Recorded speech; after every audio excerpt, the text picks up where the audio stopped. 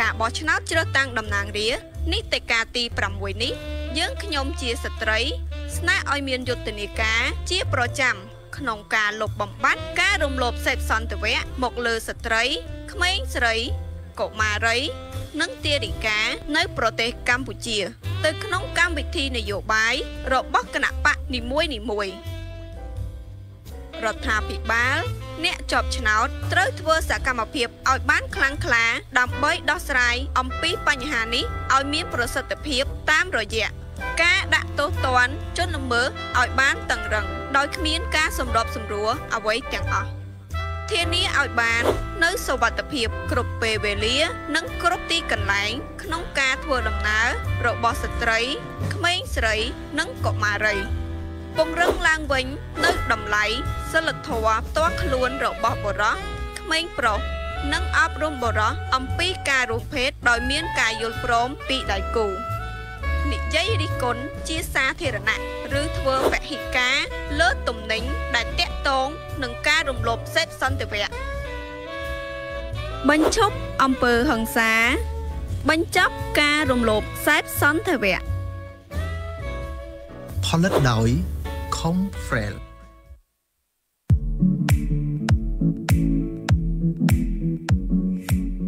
តើប្រជាពលរដ្ឋត្រូវធ្វើសកម្មភាពអ្វីខ្លះដើម្បីលុបបំបាត់វប្បធម៌រំលោភសេពសន្តិវៈសាធារណជនត្រូវហ៊ាននិយាយរិះគន់ជាសាធារណៈទៅលើការផ្សព្វផ្សាយណាដែលនិយាយចំអកឬចាត់ទុកបញ្ហារំលោភថាមិនសំខាន់ដូចជារឿងកំប្លែងរំលោភទំនុកច្រៀងវីដេអូហ្គេមដែលមានសាច់រឿងទាក់ទងនឹងការរំលោភនិងប្រព័ន្ធផ្សព្វផ្សាយណាដែលនិយាយបន្ទោសស្ត្រីថាស្ត្រីជាអ្នកដើមហេតុរួមចំណែកដល់វប្បធម៌រំលោភសេពសន្តិវៈ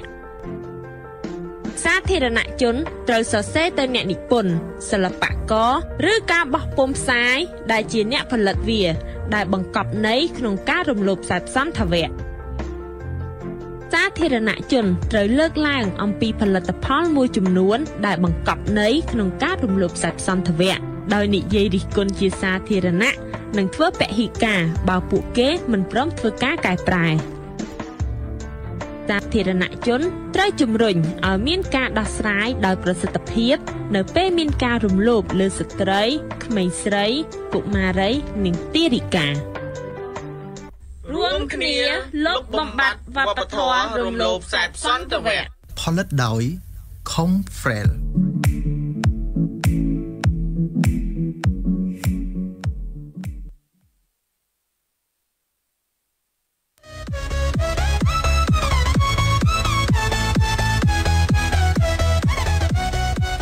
ជំរាបសួរប្រិយមិត្តអ្នកស្ដាប់ជាទីមេត្រីនៅពេលបន្តិចទៀតនេះកម្មវិធីស្ត្រីអាចធ្វើបាននឹងពិភាក្សាប្រធានបទ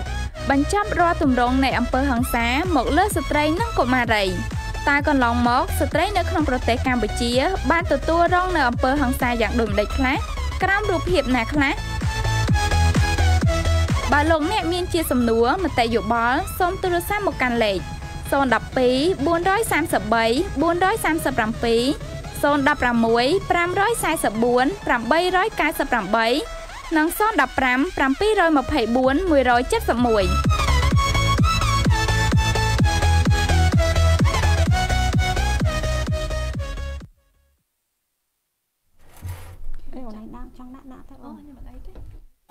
លៀងហូលផមួងឲ្យបាក់មានផ្កាតើត្រង់ចាសូមជម្រាបសួរលោកស្រីនិងកញ្ញាជាទីមេត្រីចាអរុនសុស្ដីប្រិយមិត្តអ្នកស្ដាប់ការផ្សាយសម្លេងសង្គមស៊ីវិលជាទីរលឹកចានៅឱកាសព្រឹកនេះដែរកម្មវិធីស្ត្រីអាចធ្វើបានវិលមកជួបលោកស្រីនិងកញ្ញាដោយបានសន្យាគឺជារៀងរាល់ថ្ងៃប្រហ័សវេលាម៉ោង 7:30 នាទីព្រឹករហូតដល់ម៉ោង 8:30 នាទីព្រឹកចាដោយយើងឃើញថាកម្មវិធីស្ត្រីអាចធ្វើបាននេះគឺមានការចាក់ផ្សាយឡើងតាមរយៈវិទ្យុសម្បុកឃុំភ្នំពេញ FM105 MHz ផងដែរហើយជានិច្ចទៀតយើងក៏មានការចាក់ផ្សាយនៅតាមបណ្ដាញសង្គម Facebook ផងដែរដោយលោកអ្នកអាចទស្សនាការ live ផ្ទាល់នៃកម្មវិធីរបស់យើងខ្ញុំបានដោយគ្រាន់តែចូលទៅក្នុង Facebook ផ្ទាល់ខ្លួនរបស់លោកអ្នករួចចូលទៅក្នុងប្រអប់ search វាអក្សរ COMFREL COMFREL នោះលោកអ្នកនឹងឃើញការ live ផ្ទាល់នៃកម្មវិធីស្ត្រីអាចធ្វើបាននៅព្រឹកនេះតែម្ដងចា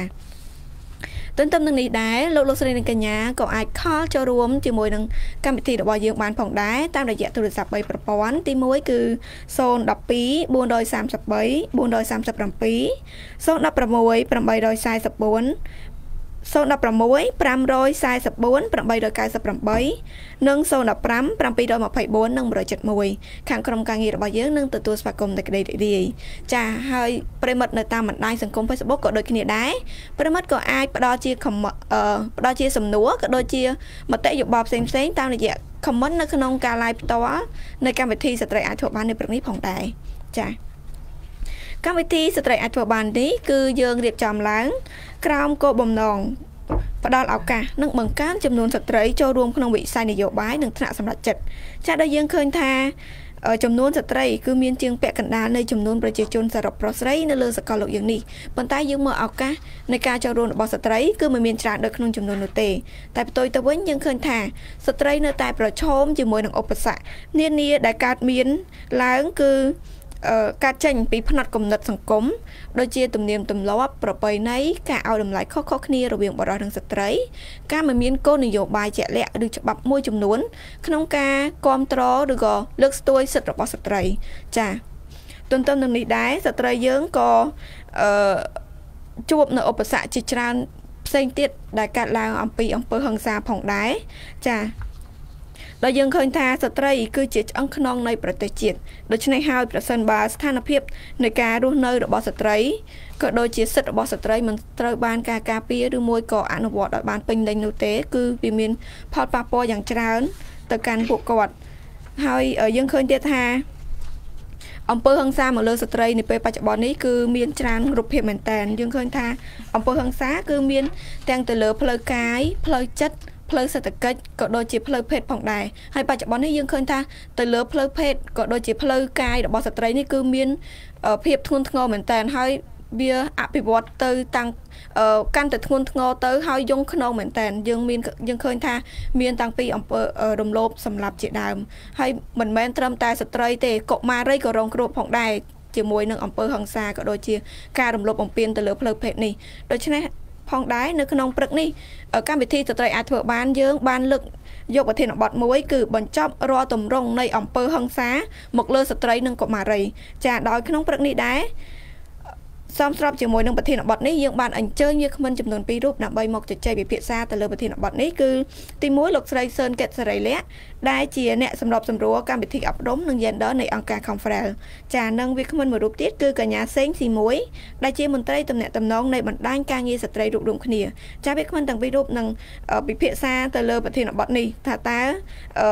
ស្ថានភាពកន្លងមកស្ត្រីនៅក្នុងប្រទេសកម្ពុជាយើងរងគ្រោះជាមួយនឹងអំពើហិង្សានេះយ៉ាងដូចម្ដេចដែរហើយថាតើដំណោះស្រាយ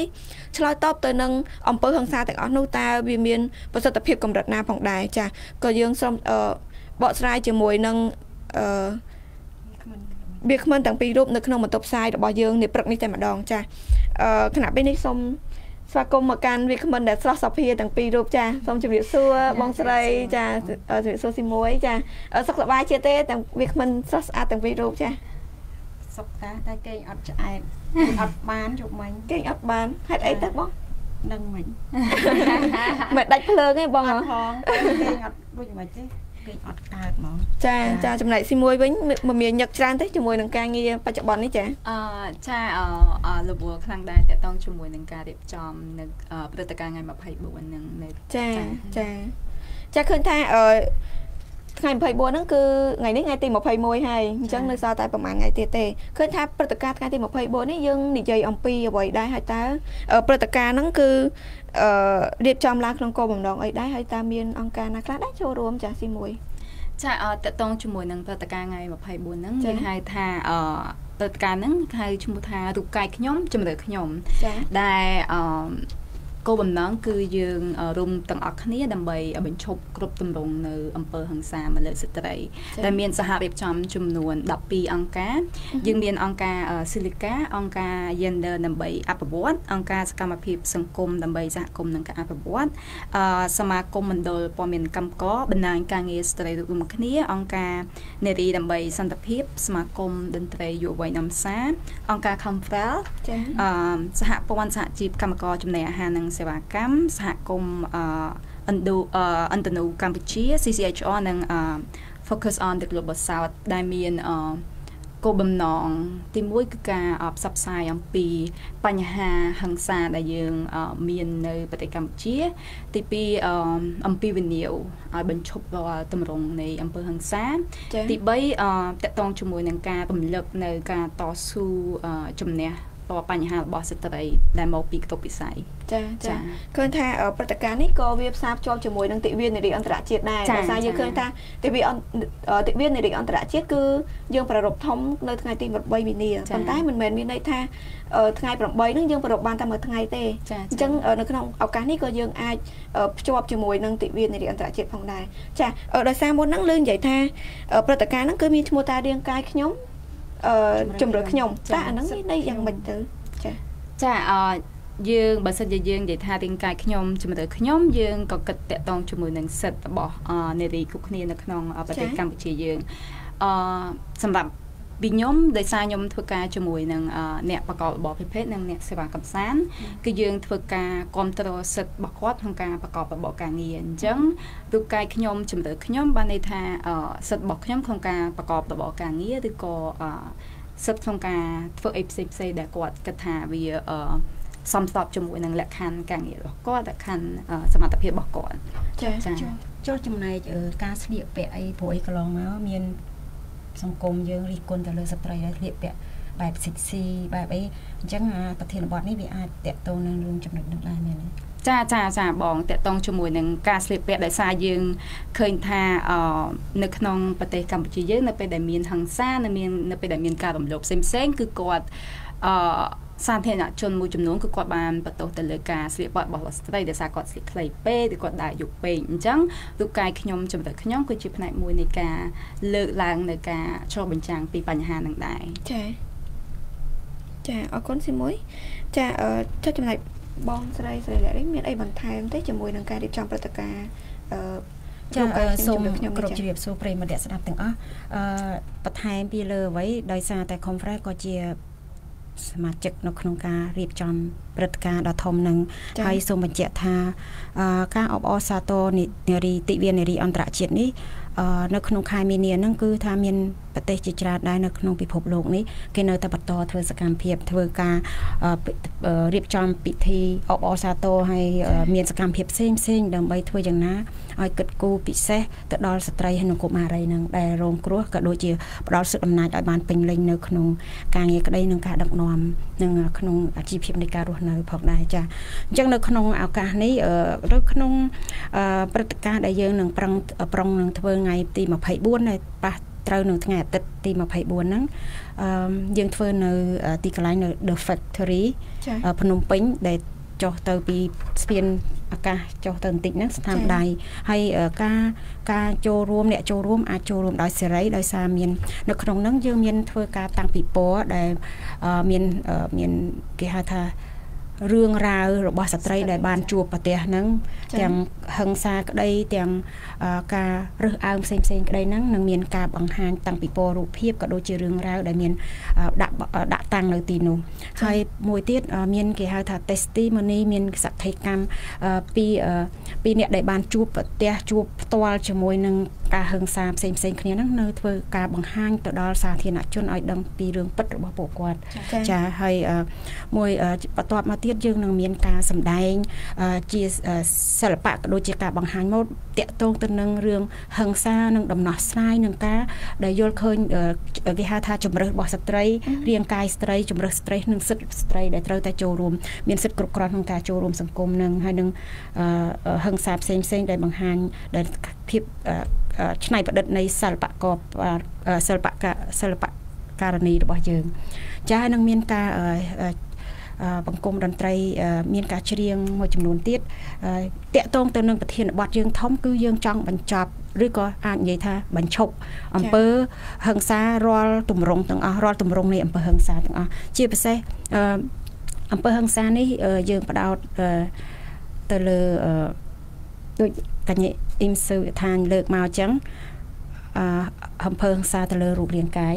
អំពើហិង្សាទៅលើផ្លូវភេទអំពើហិង្សាទៅលើផ្លូវចិត្តហើយនឹងអំពើហិង្សាទៅលើផ្នែកសេដ្ឋកិច្ចប៉ុន្តែចំណុចមួយទៀតដែលក្នុងកម្មវិធីយើងបានបញ្ជ្រាបចូលដែរហើយនៅក្នុង story រឿងរ៉ាវឬក៏តាំងពីពលក៏យើងបានបញ្ចូលដែរគឺតាក់ទងនឹងអំពើហិង្សាក្នុងវិស័យនយោបាយនិងថ្នាក់សម្រេចចិត្តចានៅក្នុងនឹងយើងបានរួបរวมគ្នានិយាយរួមទៅអង្គការជាង10នេះដែល12អង្គការនេះគឺយើងធ្វើរួមគ្នាគឺមកពីពហុវិស័យពីក្រុមការងារធ្វើការងារផ្សេងគ្នាការក្រុមការងារដែលស្រឡាញ់ភេទដូចគ្នាអញ្ចឹងការហិង្សារាល់ទម្រង់នៃ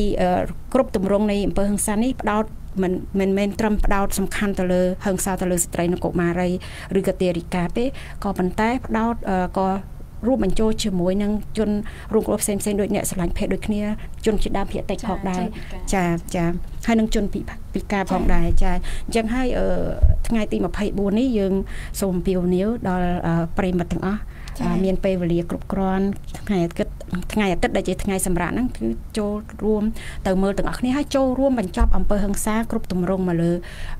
ស្ត្រីក៏ដូចជាគ្រប់ចម្រុះគ្រប់អ្នកពាក់ព័ន្ធដែលគេហៅថាជនងាយរងគ្រោះហ្នឹងគឺបញ្ចប់អំពើហិង្សាទាំងអស់គ្នាចាចូលរួមទាំងអស់គ្នាចាមុននេះលើបងស្រីថាមានអំពើហិង្សាទៅលើផ្នែកនយោបាយនិងថ្នាក់សម្ដេចចិត្តផងដែរថាតើអំពើហិង្សានេះវាកើតនៅក្នុងរូបភាពបែបណាទៅចាយើងកាត់ពិតទៅអំពើហិង្សានេះយើងទាំងអស់គ្នាក៏មិនបានដែល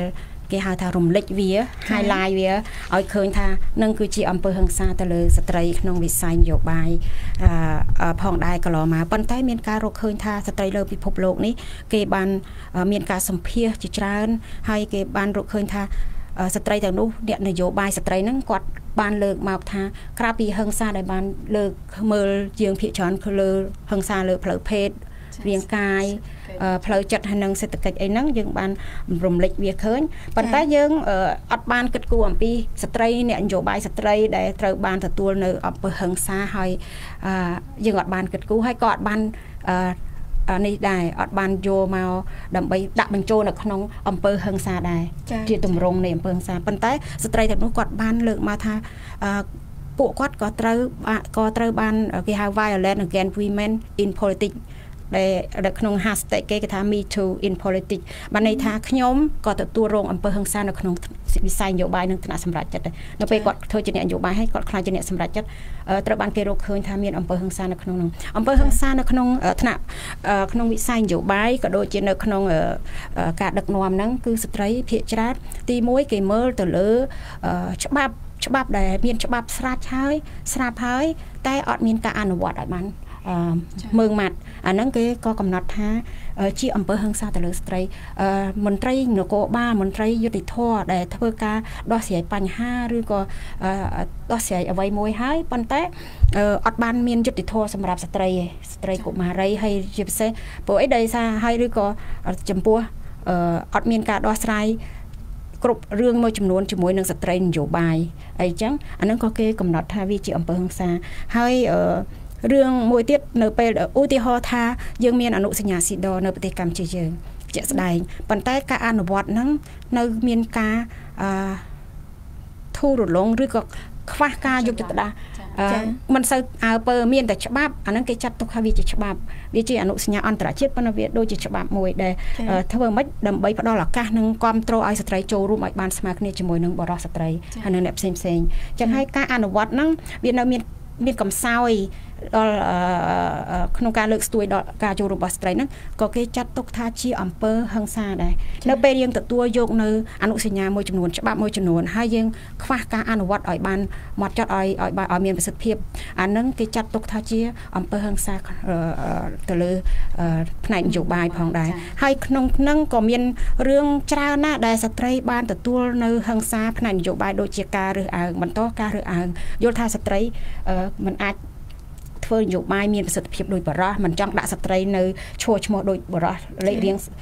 ខាងលើអីហ្នឹងហើយនៅតែការបោះឆ្នោតនៅក្នុងផ្ទៃក្នុងគណៈបកហ្នឹងគាត់អត់មានការគ្រប់គ្រងទៅលើស្ត្រីហើយនៅតែរើសអើងហើយអ្នកដឹកនាំភាគច្រើនដែលលើសលប់ជាបរិះហ្នឹងដែលមានបណ្ដាញរបស់គាត់ក៏អត់ព្រមចោះចេញពីអាលេខរៀងដែល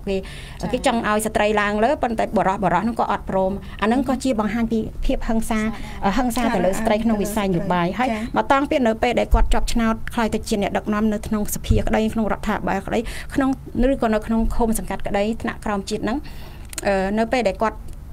នៅក្នុង stand ឈរនៅក្នុង position តួនាទីគាត់ហ្នឹងត្រូវបានมันមានការសហការមិនឲ្យកិច្ចការងារដែលគាត់ធ្វើបានពេញលេញស្របទៅតាមការបទបញ្ជាណែនាំដូចជាក្រមប្រឹក្សាឃុំសង្កាត់មានបទបញ្ជាផ្ទៃក្នុងរបស់មហាផ្ទៃបទបញ្ជាណែនាំរបស់ក្រសួងមហាផ្ទៃថាតួនាទីគាត់ធ្វើអីខ្លះហ្នឹងប៉ុន្តែយើងរកឃើញថាពួកគាត់ហ្នឹងមិនត្រូវបានផ្ដល់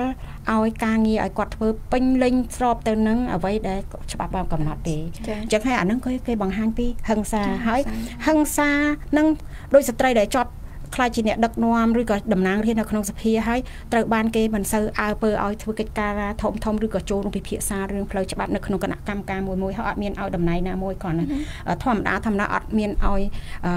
គិតគូរអំពីសិទ្ធិអំណាចឲ្យគាត់ពេញលេញហ្នឹងក៏ជាអំពើហិង្សាហើយវាជាអំពើហិង្សាមួយដែលយើងមើលអត់ឃើញទេតាក់ទងនឹងផ្លូវចិត្តហើយមើលអត់ឃើញហើយធ្វើឲ្យស្ត្រីហ្នឹងគាត់អញ្ចឹងអាការគុណភាពនៃការចូលរួមគាត់មិនសូវមានគុណភាពទេដោយសារតែมันមានយន្តការណាមួយដែលជួយលើកស្ទួយលើកទឹកចិត្តឲ្យគាត់ចូលរួមឲ្យបានពេញលេញហើយនឹងស្មើភាពគ្នាជាមួយនឹងបរិះចាហ្នឹងបង្ហាញពីអំពើហិង្សាផងដែរចាអរគុណបងសាលៈចុះកញ្ញាស៊ីមួយវិញតើស៊ីមួយយល់ឃើញថាកន្លងមកនេះស្ត្រី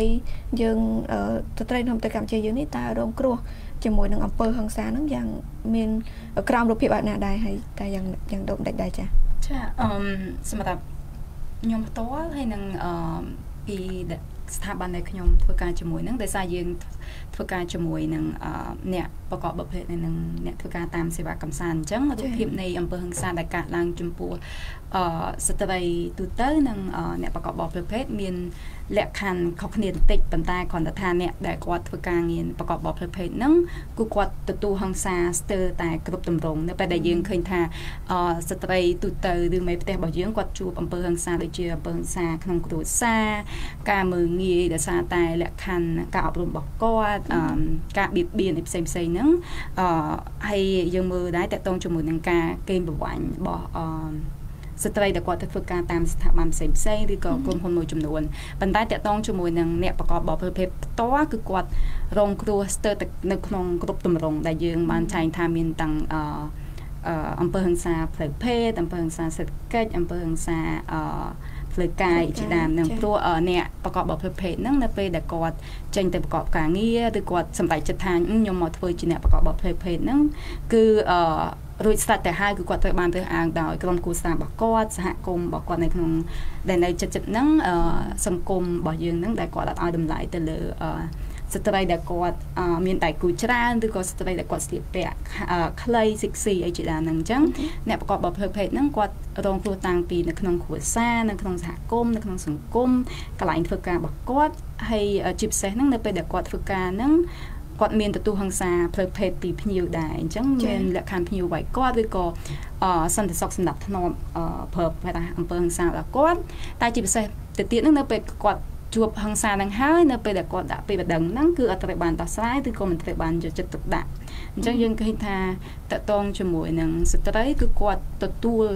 នៅហិង្សាគ្រប់ទម្រង់ទាំងអស់ចាអរគុណទីមួយចាដោយសារតែនៅពេលនេះកម្មវិធីរបស់យើងក៏សូមសម្រាប់បន្តិចសិនដើម្បីទទួលប្រិមត្តខលចូលរួមក៏ដូចជាចាក់ស្ពតនៅក្នុងកម្មវិធីផងដែរចា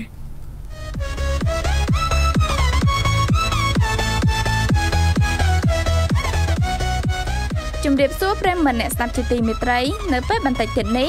កម្មវិធីស្ត្រីអាចធ្វើបាននឹងពិភាក្សាប្រធានបទបញ្ចប់រាល់ទម្រង់នៃអំពើហិង្សាមកលើស្ត្រីនិងកុមារីតើកន្លងមកស្ត្រីនៅក្នុងប្រទេសកម្ពុជាបានទទួលរងនៅអំពើហិង្សាយ៉ាងដូចម្តេចខ្លះក្រោមរូបភាពណាខ្លះ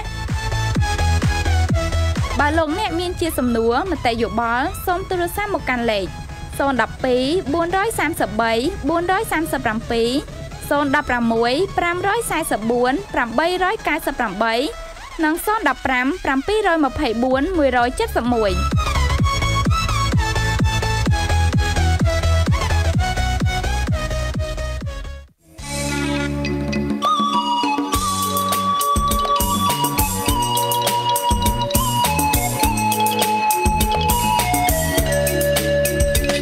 ឆ្នាំថ្មីស្រីពេញវ័យធំរូបរាងហ្វានសមគប់នឹងនេត្រាលៀងពូលផមួងចាសសូមស្វាគមន៍សាជាថ្មីមកកាន់កម្មវិធីស្ត្រីអាចធ្វើបានចាសនៅខណៈពេលនេះដែរយើងក៏កំពុងតែបើកប្រព័ន្ធទូរស័ព្ទដើម្បីទទួល caller ដែរចាសដោយសារមាន caller call មកហើយខ្ញុំក៏សូមទទួលប្រព័ន្ធទូរស័ព្ទផងដែរអាឡូសូមជម្រាបសួរ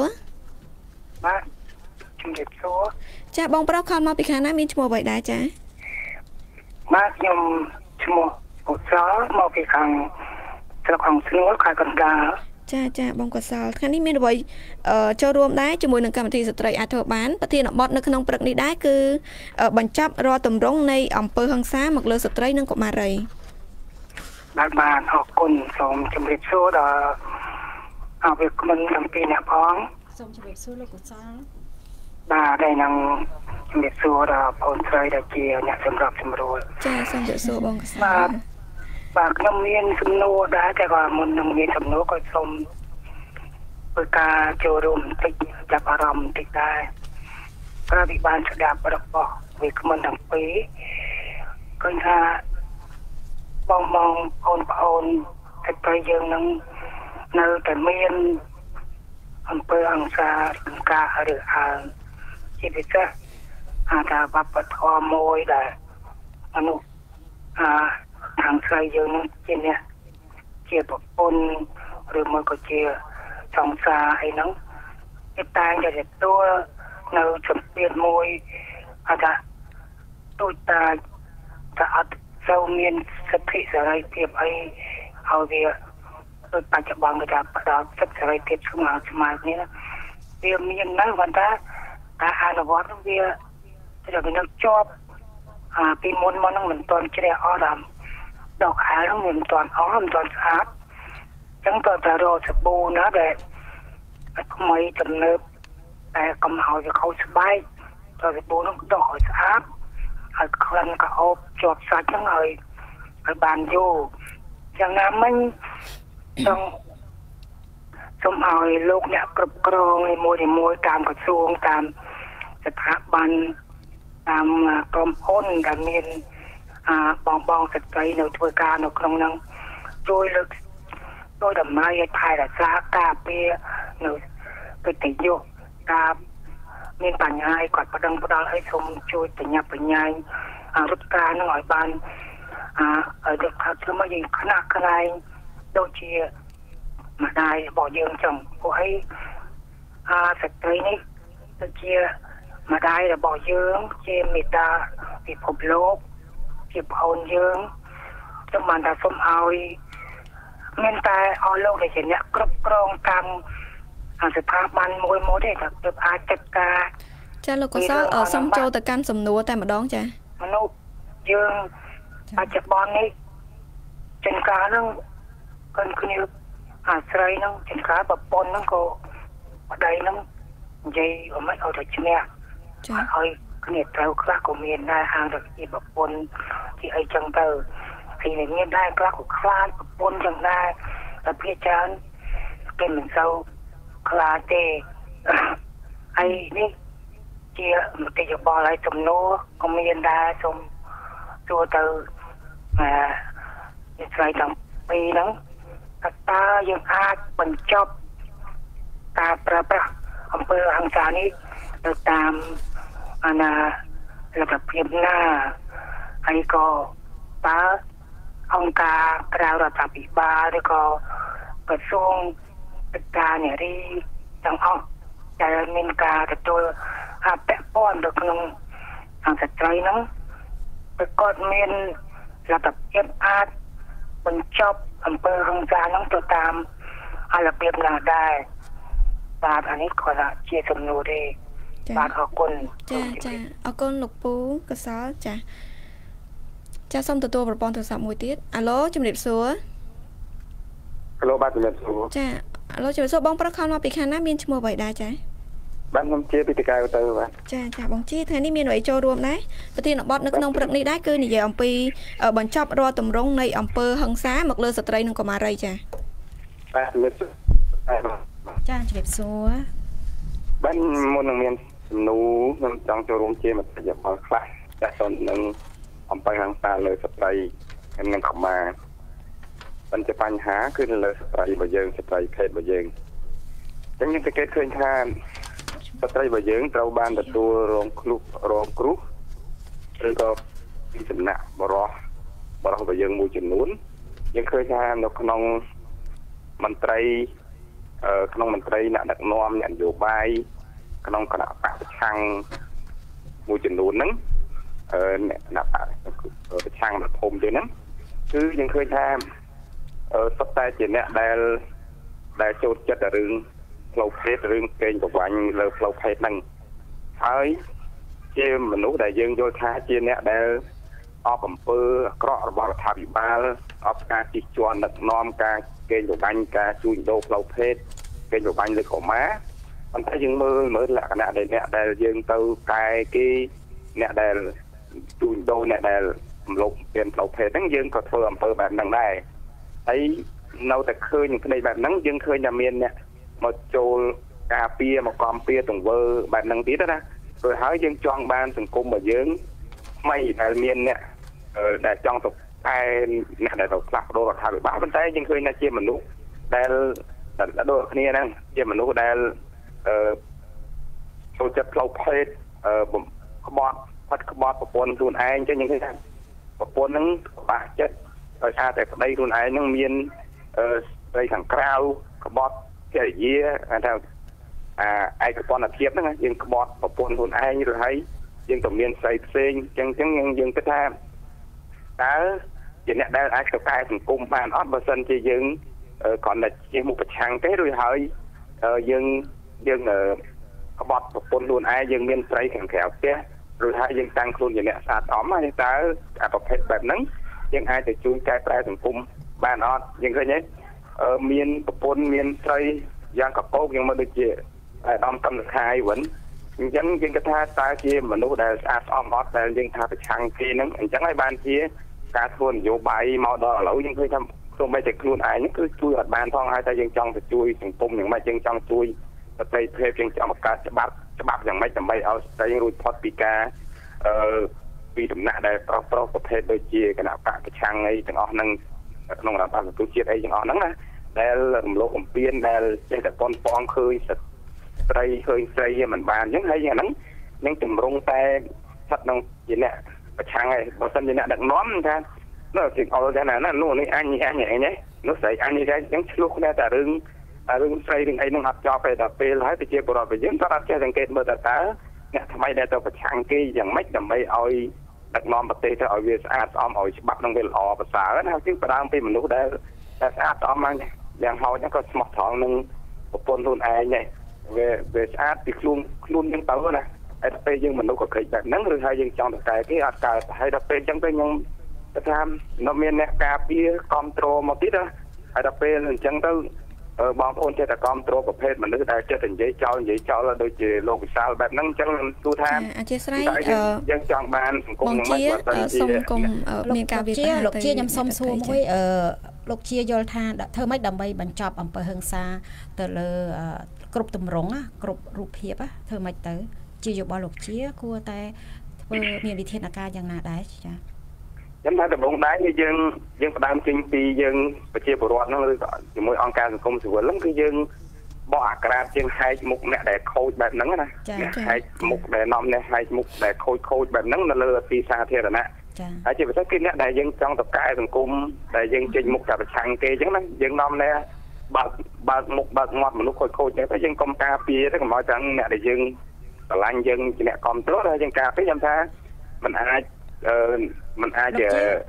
លោកជាមានយល់ហើយពួកយើងយល់ហើយប៉ុន្តែមានចំណុចអីផ្សេងទៀតទេដូចជាផ្សេងទៀតដែលគួរតែត្រូវតែ ធ្វើដើម្បីបញ្ចប់ជាពិសេសអ្នកដែលរងគ្រោះហើយនឹងឈឺចាប់ខ្លាំងគឺក្មេងស្រីស្ត្រីហើយនិងកុមារីហើយឈានដល់ទារិកាទៀតបើយើងនិយាយពីការរំលោភផ្លូវភេទឬក៏មានហិង្សាផ្សេងៗហិង្សានៅក្នុងគ្រួសារក្តីហិង្សាលើស្ត្រីក្តីលើកុមារក្តីលក្ខណៈចាបានខ្ញុំឃើញកន្លែងហ្នឹងមានប្រមុខគណៈបកសម្ព័ន្ធហ្នឹងក៏បានបញ្យល់ច្រើនតទៅទៅនឹងរឿងស្នេហារឿងភាពស្មោះត្រង់របស់មនុស្សហ្នឹងអញ្ចឹងបើសិនជាប្រវត្តិរបស់យើងគាត់បើស្ដាប់មានថាកែខ្លួនមកថាយើងផ្ដើមចេញពីការកសាងខ្លួនយើងទៅមុនដើម្បីរៀបចំសង្គមហើយអ្នកដែលយើងបានកែខ្លួនកសាងខ្លួនហ្នឹងឲ្យបានស្អាតស្អំស្រឡាញ់អំពើល្អមានភាពស្មោះត្រង់ជាមួយគ្នានឹងគ្នាហ្នឹងគឺយើងនាំគ្នាទាំងអស់គ្នាហ្នឹងភាគច្រើននៃការយល់ចិត្តត្រឹមត្រូវប៉ុណ្ណឹងយើងនាំគ្នាធ្វើច្បាប់យើងនាំគ្នាកសាងច្បាប់ណាបង្កើតច្បាប់មកប៉ុន្តែដល់សប្តាហ៍ថ្ងៃយើងមនុស្សខូចច្រើនយ៉ាងនេះដូចខ្ញុំលើកឡើងក្នុងចំណងនៃបព្វឆាំងអញ្ចឹងយើងទៅធ្វើច្បាប់យ៉ាងម៉េចកាលណាគេធ្វើច្បាប់គេការពារខ្លួនគេហីគេការពារពីព្រោះអីមនុស្សដែលមានកលេសតណ្ហាកាមតណ្ហាច្រើនអញ្ចឹងគេធ្វើច្បាប់ដើម្បីការពារខ្លួនគេអរគុណលោកជាសម្រាប់ការចូលរួមចាសូមទទួលប្រព័ន្ធទូរស័ព្ទចុងក្រោយតែម្ដង Halo ជំរាបសួរ Halo ជំរាបសួរចាយ៉ាងម៉េចទៅហើយដូចជាអត់ឮសំឡេងទេចាឮសូរ Halo ចាជំរាបសួរបងប្រុសខំមកពីខាងណាមានឈ្មោះអ្វីដែរចាបាទអរគុណជំរាបសួរដល់វាគ្មិនទាំងអស់បងចាសូមជម្រាបសួរបងប្រុសបាទថ្ងៃនេះយើងនិយាយពីប្រធានបទវាល្អដែរប៉ុន្តែយើងចង់សួរខ្ញុំចង់សួរទៅកាន់វាគ្មិនចេះយើងមិននិយាយអំពីបញ្ហាសមភាព gender ពាក់ព័ន្ធនឹងអ្វីដែលកើតឡើងក្នុងសង្គមអញ្ចឹងណាហើយយើងដឹងថាសពថ្ងៃនេះសិលធម៌នៅក្នុងសង្គមយើងវាកើតឡើងទៅលើបុគ្គលទេវាមិនមែនកើតឡើងទៅលើតែតាមតែអ្វីដែលយើងនឹកឃើញចង់និយាយថាអ្នកដែលស្រឡាញ់ស្រីទៅជាបាក់ឆាំងទៅវិញហើយច្បាប់ធម្មជាតិខ្ញុំចង់សួរវាគ្មិនថាបរិសុទ្ធស្រឡាញ់ស្រីអត់បានទេបើបាក់ប្រឆាំងនឹងដូចថាអាយដាមសំស៊ីគាត់ទៅចាប់មលោកកូនក្មេងស្រីអីអញ្ចឹងណាអាហ្នឹងយើងចាំថា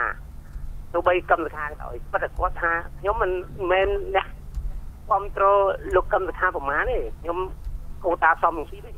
ប៉ុន្តែគាត់ថាការរួមរបស់កម្មសខាគឺគាត់មានឆន្ទៈល្អហើយគាត់មានរឿងជាចោតប្រកាន់ពាក់ព័ន្ធនឹងសង្គមស៊ីវិលដល់ខាងអាត6អី3 4អ្នកជាប់គុកដែរលោកពូវិសាលតើលោកពូមានអ្វីដែលតាក់ព័ន្ធជាមួយនឹងប្រធានបទទេចាតាលោកពូយល់ឃើញយ៉ាងណាដែរដើម្បីបញ្ចប់អំពើហិង្សាទៅលើស្ត្រីនិងកុមារីនេះចាជាយោបល់របស់លោកពូផ្ទាល់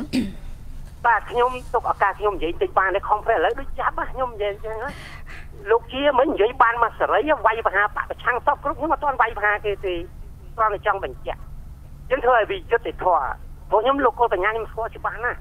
ខ្ញុំចង់និយាយពីវិស័យ gender ហ្នឹងនិយាយពីរឿងដើម្បីធ្វើហ្នឹងដើម្បីឲ្យវាមានការឯកភាពគ្នានិងការដោះស្រាយដោយសន្តិវិធីកុំឲ្យមានការរំលោភទៅលើស្ត្រីភេទហ្នឹងណាព្រោះហ្នឹងសង្គមយើងកើតអាបញ្ហាស្ត្រីភេទហ្នឹងវាខ្លាំងប៉ុន្តែបើយើងបំបត្តិសិទ្ធិគេដូចតែថាវិបាលដែរឥឡូវយោបល់លោកយល់ឃើញថាគួរតែបញ្ចប់ហិង្សាលើស្ត្រីគ្រប់រូបភាពហ្នឹង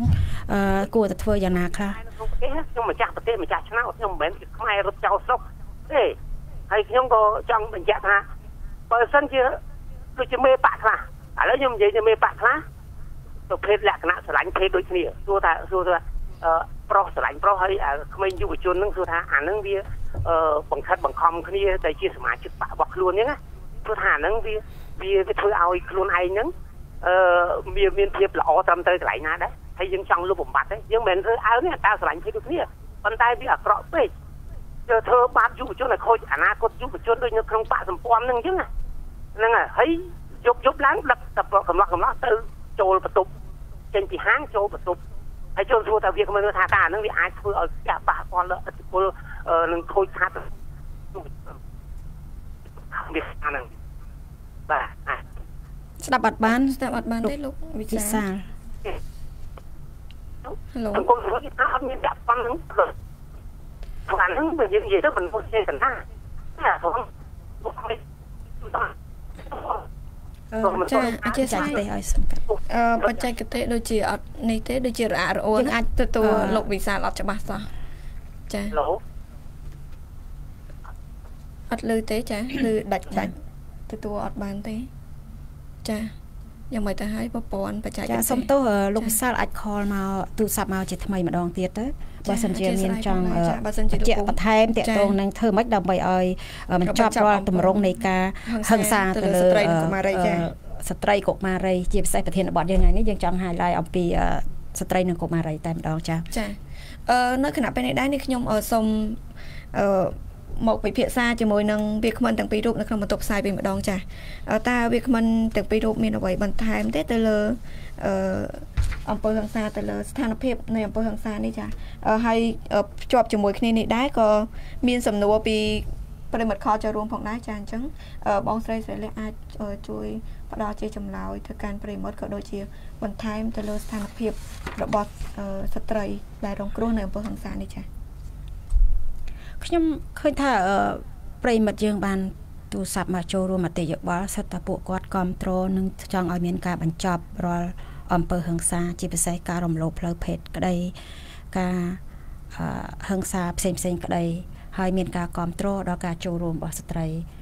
បរិសុទ្ធឲ្យស្មើគ្នាចាហើយខ្ញុំឃើញថាយើងក៏ចង់ការពិតទៅយើងចង់បានមតិយោបល់ពីប្រជាពលរដ្ឋលោកដែលបាន call ទូរស័ព្ទចូលរួមនឹងដែរថាត្រូវមានវិធានការយ៉ាងណា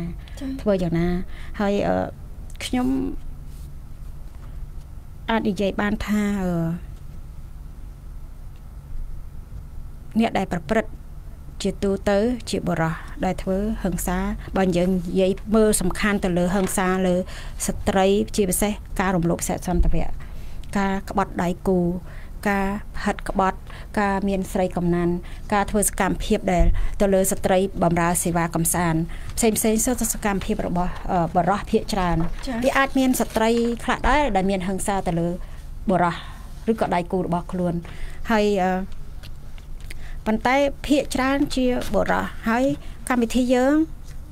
ដែលយើងធ្វើការពិភាក្សាព្រឹកនេះហើយនឹងកន្លងមកនេះយើងមិនមាននានាការណាមួយលំអៀងទៅលើគណៈបកណាមួយទេយើងមើលទៅលើទស្សនវិជ្ជាទាំងអស់ប៉ុន្តែហើយកម្មវិធីយើងក៏បានលើកមកថាសូមកុំឲ្យមានការវាយប្រហារទៅលើបុគ្គលណាមួយយើងនិយាយលក្ខណៈជាទូទៅហើយអ្វីដែលកើតឡើងក្នុងសង្គមយើងបច្ចុប្បន្នពីមុនរហូតមកដល់ឥឡូវចាហើយយើងឃើញថាទាំងអ្នកដឹកនាំក្តីជាបរិវត្តក្តីអ្នកនយោបាយផ្សេងក្តីដែលជាបរិសុទ្ធភាគច្រើននឹងសិតតែរឿងខ្លះបានធ្វើឲ្យមានលេចធ្លោគេហៅបែកធ្លាយឲ្យសាធារណជនប្រជាពលរដ្ឋបានដឹងរឿងខ្លះធ្វើរឿងមិនល្អប៉ុន្តែត្រូវបានជារក្សាទុកជារឿងសម្ងាត់ប៉ុន្តែទោះបីសម្ងាត់ប៉ុណ្ណាក៏វាត្រូវបានលេចធ្លាយគ្រាន់តែវាមិនមែនជាសាធារណៈដែលត្រូវរកផុសតាមួយឲ្យជាក់លាក់ដើម្បីឲ្យសាធារណជនហ្នឹងបានដឹងអានេះតកតងហ្នឹងហិង្សាផ្លូវភេទផ្នែកសេដ្ឋកិច្ចហើយនិងផ្លូវចិត្តវាទាំងអស់ហ្នឹងវាចូលវាដូចកស៊ូទាញទៅទាញមកវាចូលជាមួយគ្នាខ្ញុំលើកឧទាហរណ៍ដូចជានៅក្នុងគ្រួសារមួយមានតាំងពីបើស្ត្រីហ្នឹងរស់ដោយសារស្វាមីជាអ្នករោគថវិកាមានចំណូលក្នុងផ្ទះបើរស់ស្វាមីហ្នឹងគាត់មានលុយហើយគាត់ផ្ដាច់សេដ្ឋកិច្ចពីប្រពន្ធហើយគាត់ទៅដោយសារគាត់ទៅមានអ្នកថ្មីអ្នកផ្សេងអាហ្នឹងសេដ្ឋកិច្ចផងផ្លូវចិត្តទៀតហើយវាអាចឈានដល់ផ្លូវកាយមួយទៀតវាដល់ស្ត្រីដែលជាភរិយាហ្នឹងវាដល់កូនផ្សេងហ្នឹងហើយប៉ះពាល់ផ្លូវចិត្តមិនមែនតែភរិយាកូនអ្នកដែលក្រៅអាណាព្យាបាលហើយសេដ្ឋកិច្ចហ្នឹងក៏ប៉ះទាំងអស់មានប៉ះត្រឹមតែប្រពន្ធភរិយាហ្នឹងទេប៉ះដល់កូនដល់អ្នកដែលរស់នៅក្នុងគ្រួសារក្រៅពីកូនញាតិសន្តានផ្សេងដែលរស់ក្រោមការដឹកនាំនៅក្នុងគ្រួសារមួយខ្ញុំលើកឧទាហរណ៍អញ្ចឹងនៅក្នុងប្រទេសមួយក៏ដូចគ្នាដែរចឹងហើយអាហ្នឹងវានៅជាមួយគ្នាគ្រប់ពេលវេលាហើយដោយឡែកយើងចង់បង្ហាញរំលេចអំពីហិង្សាផ្នែកផ្លូវភេទហើយនឹងការរំលោភទៅលើក្មេងស្រីទៅលើស្ត្រីហ្នឹងមួយផ្នែកទៀតហើយដែលយើងដឹងទាំងអស់គ្នាថាឆ្នាំប្រហែលចុងឆ្នាំ2018ចាប់ពីខែតុលាមកយើងឃើញគ្រាន់តែករណីរំលោភសម្រាប់ក្មេងកុមារីក្មេងស្រីអាយុ14ឆ្នាំអាយុ7ឆ្នាំហើយនៅក្នុងខេត្ត4ផ្សេងគ្នាហើយនៅដែលមាន6ករណីនឹងកើតឡើងគ្រាន់តែក្មេងស្រី6នាក់ត្រូវបានរំលោភសម្លាប់អានេះប្រហែលខែចុងក្រោយអានេះហើយដែល ត្រូវការយកចិត្តទុកដាក់បន្ថែមទៀតក្នុងការដោះស្រាយបញ្ហាហ្នឹងឬក៏មានវិធានការឲ្យបានតឹងរឹងតាក់ទងនឹងការរំលោភហ្នឹងហើយនៅមានករណីហិង្សាផ្សេងទៀតដូចជាផ្នែកនយោបាយការដឹកនាំហ្នឹងក៏ត្រូវតែក្រសួងកិច្ចការនារីក្តីរដ្ឋាភិបាលក្តីត្រូវយកចិត្តទុកដាក់បន្ថែមទៀតក្រៅពីការរំលោភសម្លាប់រំលោភសេពសន្តិវៈហ្នឹងការហិង្សាទៅលើស្រីផ្សេងហ្នឹងហើយក៏ត្រូវតែមើលទៅលើគ្រប់ជ្រុងទាំងអស់ចាហើយខ្ញុំមិនអាចឆ្លើយជំនួសក្រសួងកិច្ចការនារីថាមានលទ្ធភាពបញ្ចប់អំពើហិង្សាតាមរបៀបណាប៉ុន្តែក្រសួងកិច្ចការនារីដែលយើងមើលឃើញគាត់អាចមានលទ្ធភាពទី1យើងមានច្បាប់អំពើហិង្សាក្នុងគ្រួសារនិងកិច្ចការពារជនរងគ្រោះនឹងមួយមានច្បាប់មួយទៀតទី1ទី2ហ្នឹងរឿងអំពើហិង្សាលើស្ត្រីនេះពីរហើយយើងមានច្បាប់រដ្ឋាភិបាលប្រទេសកម្ពុជាយើងមានច្បាប់គេហៅទោសទណ្ឌទៅតាមកម្រិតអ្នកណាដែលរំលោភសម្លាប់អ្នកណារំលោភដោយមិនសម្លាប់ហើយមានចេតនាក្តីអចេតនាក្តីមានកម្រិតទោសទៅតាមច្បាប់ដែលបានកំណត់យើងមានច្រើនអាហ្នឹងហើយដែលចង់មានន័យថាយើងអនុវត្តអ្វីដែលមានស្រាប់នឹងឲ្យបានតឹងរឹងឆ្លើយតបទៅនឹងដែលប្រសាសន៍នាយករដ្ឋមន្ត្រីថ្មីហ្នឹងក្នុងឱកាសទិវានារីអន្តរជាតិហ្នឹងក៏បានលើកមកថាមិនចាំបាច់បង្កើតច្បាប់ដើម្បីកាត់ទោសប្រហារជីវិតទេប៉ុន្តែច្បាប់ដែលមានស្រាប់ហ្នឹងត្រូវតែការអនុវត្តហ្នឹងឲ្យបានម៉ឺងម៉ាត់បំផុតចា៎ចាប់ពីថ្ងៃនេះតទៅអញ្ចឹងយើងសង្ឃឹមថាតពីថ្ងៃនេះតទៅការរំលោភបំពានទៅលើស្ត្រីផ្សេងគ្រប់រូបភាពស្របទៅជាមួយនឹងសេចក្តីប្រកាសរបស់ក្រសួងព័ត៌មានហើយនឹងក្រសួងកិច្ចការនារីដែរតាក់ទងនឹងការហិង្សាលើគ្រប់រូបភាពហ្នឹងត្រូវតែអនុវត្តឲ្យបានតឹងរឹងហើយពេលនោះហើយអំពើហិង្សាគ្រប់រូបភាពនឹងថយចុះហើយអាចបញ្ចប់ដោយឯងទី2លោកបានលើកមកទៀតថាបន្ទាប់ពីអនុវត្តច្បាប់ឲ្យបានតឹងរឹងហើយត្រូវមានការអប់រំដល់អប់រំបញ្ជ្រាបការអប់រំនឹងទៅដល់ជនដែលគេហៅជនដេរឆានដែលធ្វើការរំលោភលើកូនឯងលើបងប្អូនឯងសាច់ញាតិហើយនឹងមនុស្សស្ត្រីទូទៅហ្នឹងគឺថាមិនតែអប់រំពួកអស់ទាំងហ្នឹងហើយគឺអប់រំជាលក្ខណៈទូលំទូលាយធ្វើម៉េចឲ្យលើកគេហៅតម្លៃសិលធម៌ហើយនឹងភាគគុណធម៌នៅក្នុងខ្លួនហ្នឹងឲ្យវាឡើងវិញយើងទាំងអស់គ្នាយើងទទួលស្គាល់ថារាល់ថ្ងៃនេះអាគុណធម៌ហើយនឹងសិលធម៌របស់យើងហ្នឹងជាពិសេសបុរសហ្នឹងមានការធ្លាក់ចុះយើងធ្លាប់ពិភាក្សាច្រើនថាបុរសហេតុអីក៏ធ្វើអំពើហ្នឹងតែมันអាចទប់ខ្លួនឯងបានទេនៅពេលដែលខ្លួនឯងមានចំណងចាមានតែសត្វដែលគេហៅថាសត្វទេដែលអាចធ្វើនៅពេលដែលមានចំណងគឺថាធ្វើតាមសភាវគតិបានន័យថាពេលដែលដល់ពេលត្រូវចង់ធ្វើវាប៉ុន្តែមនុស្សវាមានវិចារណញ្ញាណអញ្ចឹងអ្នកដែលធ្វើរឿងហ្នឹងសិតតែសត្វរួមអ្នកមិនថាអ្នកដឹកនាំមិនថាប្រជាពលរដ្ឋធម្មតាមិនថាអ្នកណាទាំងអស់ឲ្យតែធ្វើរឿងហ្នឹងដោយគ្មានវិចារណញ្ញាណគឺជាសត្វទាំងអស់ហើយអាចចាត់ទុកជាសត្វដេរឆានទៀតចាអញ្ចឹងហើយខ្ញុំគិតថាការអនុវត្តច្បាប់ជាដែលមានស្រាប់នឹងមិនថាក្រសួងកិច្ចការនារីក្តីរដ្ឋាភិបាលក្តីត្រូវតែមានការយកចិត្តទុកដាក់ហើយសង្គមស៊ីវិលយើងនឹងប្រឹងប្រែងសហការគ្នាឲ្យបានចិត្តដិតបំផុតដើម្បីបញ្ចប់អំពើហិង្សាគ្រប់ទម្រង់មកលើមនុស្សទូទៅមិន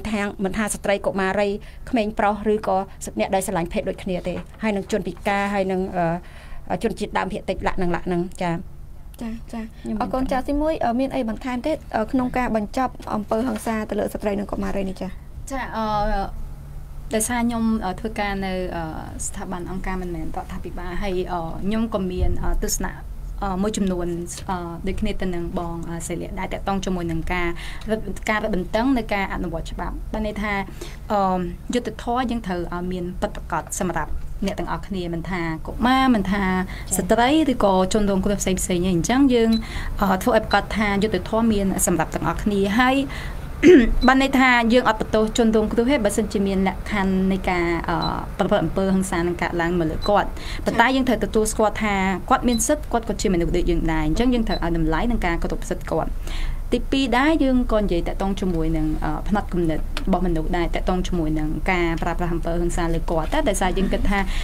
ស្ត្រីគាត់ថាស្ត្រីគាត់មានភាពទន់ខ្សោយជាងអញ្ចឹងអំពើហិង្សាផ្លូវកាយហ្នឹងកើតឡើង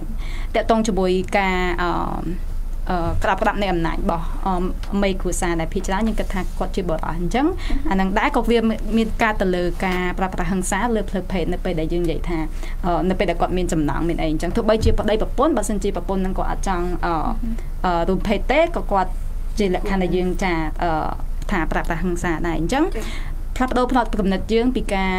គិតនឹងការស្ដីបន្ទោសជនរងគ្រោះហ្នឹងយើងគួរតែទាំងអស់គ្នាមកស្ដាប់គាត់ហើយនឹងមកដឹងស៊ីជម្រៅតាក់ទងជាមួយនឹងជីវិតរបស់គាត់តាក់ទងជាមួយនឹងបញ្ហាប្រឈមដែលគាត់ជួបប្រទះហ្នឹងហើយនឹងការសម្រេចចិត្តរបស់គាត់សិទ្ធិនៅក្នុងការសម្រេចចិត្តរបស់គាត់ក្នុងការបំពេញការងារអីផ្សេងហើយមួយវិញទៀតខ្ញុំគិតថាដើម្បីបញ្ឈប់អំពើហិង្សាហ្នឹងតែនៅគ្រប់ទម្រង់ទាំងអស់យើងជាសាធារណជនហើយអង្គការរដ្ឋាភិបាលអង្គការមិនមែនរដ្ឋាភិបាលហ្នឹងចូលរួមទាំងអស់គ្នាដើម្បីបញ្ឈប់ផ្សព្វផ្សាយហើយយើងលើកទឹកចិត្តអ្នកដែលគាត់បានតែយើងអប់រំបន្ថែមតាក់ទងជាមួយនឹងការប្រើប្រាស់ហិង្សាផ្សេងៗដោយសារយើងគិតថាតាក់ទងជាមួយនឹងចំណេះដឹងនៃការប្រើប្រាស់ហិង្សាហ្នឹងអ្នកខ្លះគាត់ដឹងថាគាត់បានប្រើប្រាស់ហិង្សាហ្នឹងឯងគាត់ដឹងណាដោយសារដូចជាការប្រើប្រាស់សម្ដីមួយចំនួនអញ្ចឹងគាត់ដឹងថាហ្នឹងគឺជាហិង្សាផ្លូវចិត្តអីទេអញ្ចឹងយើងគិតថាយើងគួរតែបន្ថែមបន្តិចទៀតតាក់ទងជាមួយការអប់រំចាហើយយើងគិតថាការចូលរួមទាំងអស់គ្នាហ្នឹងយើងនឹងឃើញស្នាមញញឹមជាជាងឃើញភាពកាត់ទុកឬក៏ទឹកភ្នែករបស់ស្ត្រីឬក៏កុមារចាអរគុណចាអរគុណខ្ញុំចង់បន្ថែមយើងទទួលស្គាល់វាជា concept មួយអ្នកដែលទៅកែគេត្រូវតែអ្នកនឹងល្អចាយើងទទួលស្គាល់ចាប៉ុណ្ណឹងហើយយើងចង់ឃើញប្រទេសយើងមួយអ្នកដឹកនាំអ្នកនយោបាយទាំងអស់ជាពិសេសភាគច្រើនជាបរិះហ្នឹងត្រូវតែចាប់ផ្ដើមមានគុណធម៌ឲ្យខ្ពស់ជាងធម្មតាព្រោះឲ្យយើងចង់ខ្លាចខ្លួនជាអ្នកដឹកនាំប្រទេសមួយជាតំណាងឲ្យប្រជាពលរដ្ឋជាតំណាងឲ្យប្រទេសមួយដែលក្នុងការធ្វើឲ្យដំណើរការក្នុងប្រទេសមួយរីកចម្រើនមានវប្បធម៌អរិយធម៌ខ្ពស់ហើយមានការរស់នៅរបស់ប្រជាពលរដ្ឋប្រកបដោយសេចក្តីសុខកដុំរមនាហើយនឹងមានចាក់ផុតពីការភ័យខ្លាចហើយមានឱកាសក្នុងការដើរហើរដោយសេរីដោយខ្វះដោយគ្មានការភ័យខ្លាចហើយប្រកបដោយសុវត្ថិភាពនេះសំខាន់អញ្ចឹងហើយអ្នកដឹកនាំអ្នកដែលនយោបាយដែលចង់ខ្លាយទៅជាអ្នកដឹកនាំចង់ដឹកនាំប្រទេសចង់កែប្រែសង្គមមួយដែលល្អផូរផង់ហើយវាល្អដែលធ្វើឲ្យរស់នៅដោយស្នាមញញឹមទាំងអស់គ្នាហ្នឹងតលតែអ្នកហ្នឹងមានគុណធម៌ឲ្យខ្ពស់បន្តិចមានសិលធម៌ហើយខំមានបានបដិញ្ញាចិត្តក្នុងការធ្វើខ្លួនឲ្យជាមនុស្សគំរូឲ្យគេចាហើយมันអាចធ្វើសកម្មភាពណាមួយដែលវាធ្វើឲ្យអ្នកដែលជុំវិញនឹងជាពិសេសស្ត្រីនឹងរងគ្រោះដោយសកម្មភាពអាក្រក់របស់ខ្លួននឹងទេចាយើងចង់ឃើញចឹងក្នុងនាមនេះសម្លេងស្ត្រីខ្ញុំជាស្ត្រីម្នាក់ហើយក៏ជាអ្នកធ្វើកិច្ចការរឿងនឹងខ្ញុំចង់ឃើញសម្លេងស្ត្រីគឺចង់ឃើញការដឹកនាំមួយប្រកបដោយគុណធម៌ហើយនិងសិលធម៌ខ្ពស់ហើយមានការយកចិត្តដាក់ខ្លាំងទៅលើស្ត្រីជនដែលងាយរងគ្រោះដូចយើងលើកខាងដើមយ៉ាងអ្នកណាខ្លះជាជនងាយរងគ្រោះចាហើយអញ្ចឹងចុងក្រោយនេះដើម្បីបញ្ចប់ឬក៏បញ្ឈប់រាល់ទម្រង់នៃការហិង្សាហ្នឹងគឺត្រូវតែអនុវត្តច្បាប់ដែលមានស្រាប់ឲ្យបានតឹងរឹងហើយនឹងអាចបង្កើតច្បាប់ផ្សេងទៀតករណីហិង្សានៅក្នុងផ្នែកនយោបាយដែលអត់ទាន់មានជាក់លាក់ហ្នឹងអញ្ចឹងហើយត្រូវតែបង្កើតឲ្យជៀសវាងការដោះស្រាយបញ្ហាក្រៅប្រព័ន្ធតុលាការសម្របសម្រួលហើយការស្ដីបន្ទោសទៅលើជនរងគ្រោះមកតង់ហើយមកតង់ទៀតដែលបំបាក់ស្មារតីដល់ជនរងគ្រោះរស់នៅដោយការអស់សង្ឃឹមដើម្បីឲ្យយើងទាំងអស់គ្នាអាចរស់នៅដោយស្នាមញញឹមដោយក្តីសង្ឃឹមជាមួយគ្នាហើយដោយសេចក្តីសុខចាសូមអរគុណសម្រាប់វាគ្មិនទាំងពីររូបចុងផងដែរចានៅគណៈពេលនេះដោយសារតែកម្មវិធីរបស់យើងខ្ញុំបានជាមកដល់ទីបញ្ចប់ហើយនាងខ្ញុំក៏សូមខន្តីអភ័យទោសរកកំហុសឆ្គងដែលកើតឡើងដោយអចេតនាទៅកាន់ប្រិមត្តផងដែរហើយក៏សូមអរគុណប្រិមត្តដែលបានខលចូលរួមក៏ដូចជាតាមដានទស្សនាការ live ផ្ទាល់នៃកម្មវិធីរបស់យើងខ្ញុំតាមរយៈបណ្ដាញសង្គម Facebook ក៏ដូចជាតាមរយៈវិទ្យុសម្បុកឃុំភ្នំពេញ FM105 MHz ផងដែរចានៅគណៈពេលនេះនាងខ្ញុំនិងក្រុមការងារក៏ដូចជាវាគ្មិនទាំងពីររូបសូមអរគុណសូមគោរពលា